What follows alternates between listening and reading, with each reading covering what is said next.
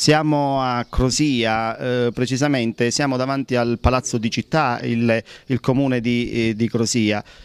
Stamattina si sta verificando una situazione di protesta, una manifestazione di protesta da parte di un dipendente della cooperativa Citta Pulita, sarebbe la cooperativa che si occupa nel territorio comunale di CROSIA della raccolta dei rifiuti solidi urbani all'interno della cittadina ionica. Noi adesso abbiamo la possibilità di sentire il signore, il dipendente della cooperativa che sta protestando, si è incatenato alla porta del comune. Sentiremo le motivazioni, sentiremo le ragioni e poi subito dopo cercheremo di sentire anche la voce dell'amministrazione comunale ed eventualmente anche del presidente della cooperativa Citta Pulita, che nel frattempo è arrivato qui nel comune di CROSIA. Lei è il signor? Madeo Salvatore. Madeo. Signor Madeo, come mai questa protesta? Perché non ce la faccio più. In che senso? A campare, a fare la spesa, ho 2 figli, sono sposato. Sì, ma quindi le motivazioni della protesta quali sono? Che mi devo pagare 12 mesi.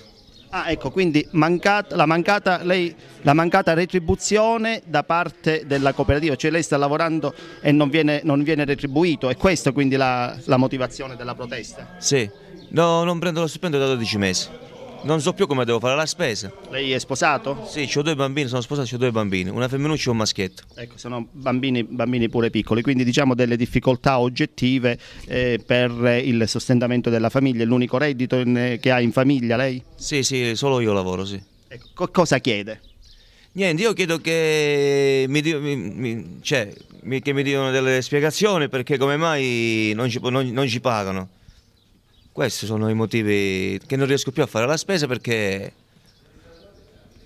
la gente non ci fa più. Vado al supermercato, devo dare dei soldi al supermercato perché non ce la faccio più.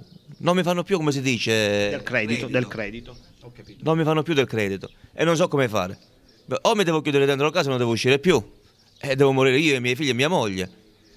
Questo. Ecco, nel frattempo lei sta continuando a lavorare per la cooperativa nella raccolta dei rifiuti solidi urbani? Sì, e nel frattempo sto lavorando ancora a lavorare con la cooperativa Citta Pulita.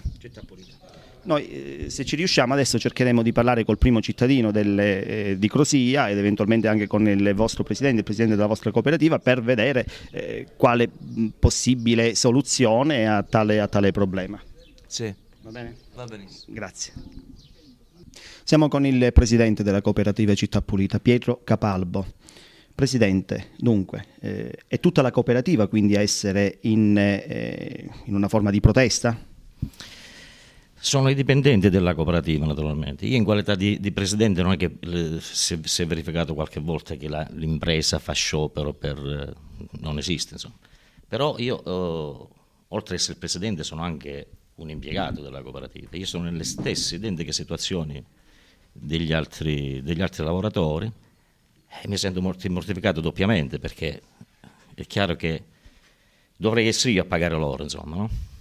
Visto che la situazione però ormai è risaputa, noi come unica fonte abbiamo l'introito che ci viene dal corrispettivo del comune di CROSIA, non incassando da circa 12 mesi, di conseguenza non possiamo nemmeno erogare gli stipendi. Io una sola cosa vorrei, visto c'è un assurdo nella legislazione, nell'ordinamento italiano. Praticamente se io non riesco a pagare i contributi sia dell'INPS che dell'INAIL, questi enti non mi rilasciano il DURC, il documento unico di regolarità contributiva. Non avendo il DURC, addirittura l'ente pubblico non può pagare quando deve. Quindi ci troviamo all'assurdo. Lei dice un circolo vizioso, è il gatto che si morde. È chiaro, no? Cioè se tu ente pubblico, non mi metti in condizione di pagare i contributi, un altro ente pubblico mi dice tu non mi paghi i contributi, quindi io non ti rilascio il DURC e il comune non può pagare. Ora, l'assurdo qual è?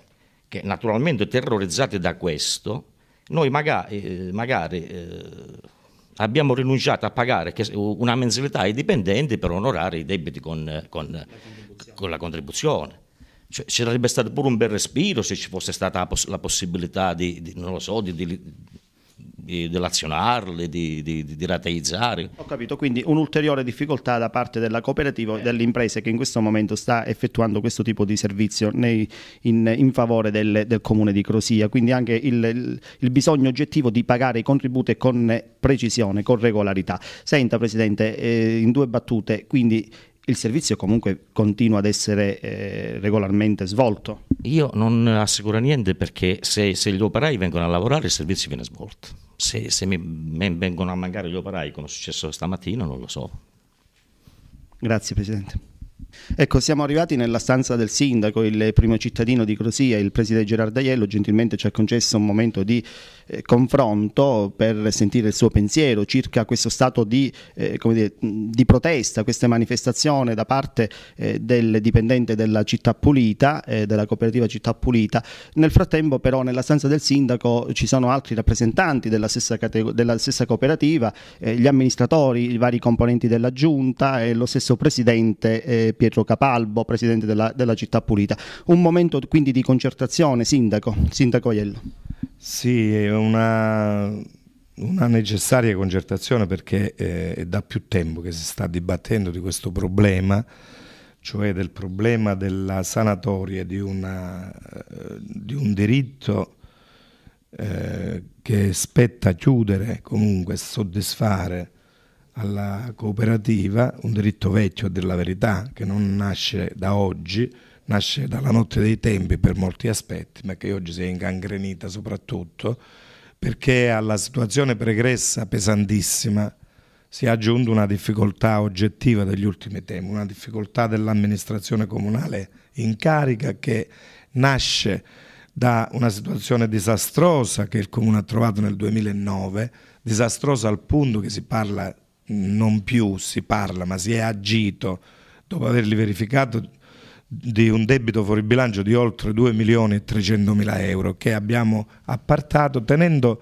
in sospeso proprio la parte riguardante la Città Pulita, sulla quale parte va fatto un chiarimento. Oggi siamo purtroppo, per le difficoltà che il Comune ha attraversato, ma per le difficoltà che attraversa l'Italia intera, se non l'Europa e il mondo, ma in particolare il meridione d'Italia, dove arrivano all'improvviso tagli sui trasferimenti, grazie alla politica scellerata degli anni passati, del governo precedente soprattutto, tagli che non consentono a un comune come CROSIA, un piccolo comune come CROSIA, di rimettersi in piedi. Se pensate che ha avuto un taglio di circa 300.000 euro sul bilancio solo di quest'anno, immaginate cosa si può fare. Ma a prescindere da questo, esiste una situazione debitoria del comune nei confronti di questa cooperativa Città Pulita che va risolta, anche perché i lavoratori hanno titolo e bisogno ad essere suffragati da economie per mandare avanti la famiglia. Allora, nella concertazione noi stiamo tentando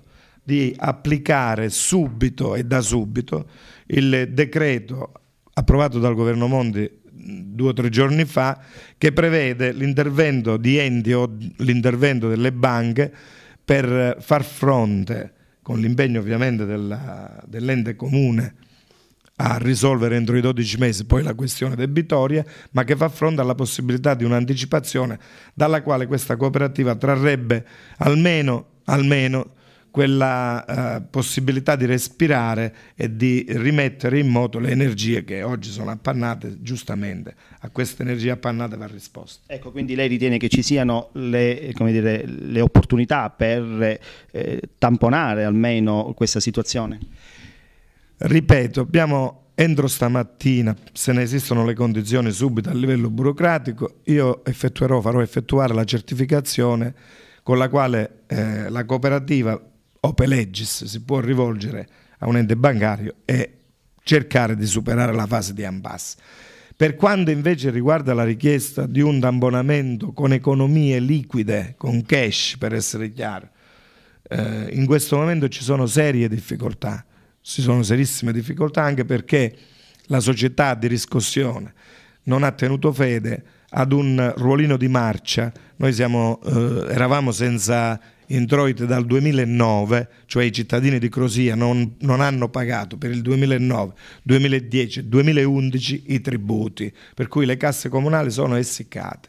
Avevamo fatto un ruolino di marcia per il rientro di questi anni pregressi, colpa del fallimento di Tributi Italia, e la Società si era impegnata entro dicembre scorso a recuperare gran parte di questo dovuto da parte dei cittadini.